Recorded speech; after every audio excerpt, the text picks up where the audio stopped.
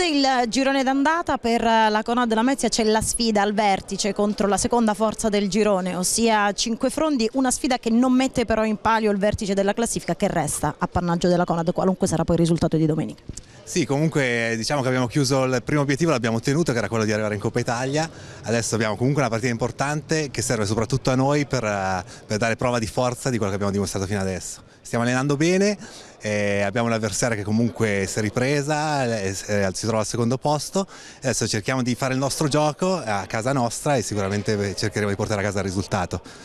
Una partita che si prospetta affascinante sotto più punti di vista, intanto perché appunto si sfidano le due migliori realtà di questo campionato, poi è un derby, quindi ci sarà anche una carica maggiore. Umberto Gerosa che cosa si aspetta da questa partita, che cosa si aspetta dalla sua squadra?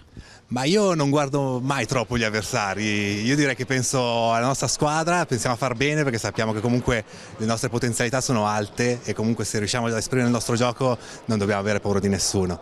Sarà un avversario tosto sicuramente, ma siamo a casa nostra e cercheremo di far valere il nostro fattore campo.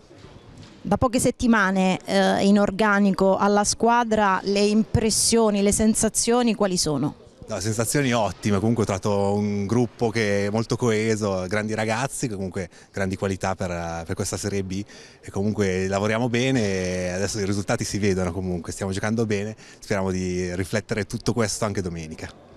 Va mantenuto il primato in classifica, che non si perderà a prescindere dal risultato domenica, ma va incrementato se vogliamo, perché l'obiettivo è il primo obiettivo, quello della Coppa Italia è stato centrato, l'obiettivo finale è quello comunque di rimanere primi in classifica. No, certo, sicuramente va allungato il divario con la seconda in classifica per darci un po' più di tranquillità, per darci modo anche di lavorare il girone di ritorno, per cercare di creare qualcosa anche per magari fine campionato e playoff, per cercare di poi arrivare a quel momento con tutte le cose a posto e avendo provato tutto. Affiatamento con i nuovi compagni di squadra come va? A livello proprio di gioco, non di intesa di spogliatoi? No, di gioco direi che va abbastanza bene, dai. Adesso mi sono messo un po' in forma con 2 settimane e direi che i risultati si vedono e direi che siamo un ottimo gruppo comunque anche da quel punto di vista.